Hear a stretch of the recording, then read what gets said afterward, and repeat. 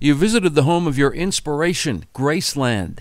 Yeah, well, the first guy that got me into music was Elvis Presley. I remember as a little kid watching him on TV and just thinking, that guy's cool. I want to be like that guy. In fact, he was the inspiration for me to play guitar, which is odd. He didn't make me want to sing necessarily, but he made me want to play guitar.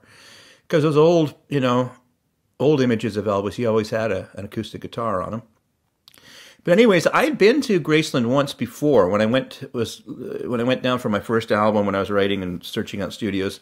And I believe I was with a couple of people, and I believe one of them was actually Jody Stevens, who's used to be the drummer in a band called Big Star with Alex Chilton, but that's a whole other story. But we were kind of given a bit of a private tour because, these guys run Ardent Studios, recording studios in Memphis, and they bring a lot of clients there. So one of the security guards was actually one of Elvis's cousins, this kind of older fella.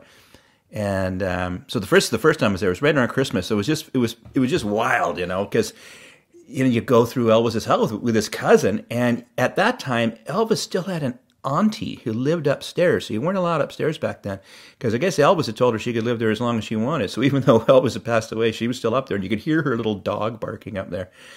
But it was this real kind of religious experience. And then when we got outside, they had this whole nativity scene on the front lawn of Graceland. So it was crazy.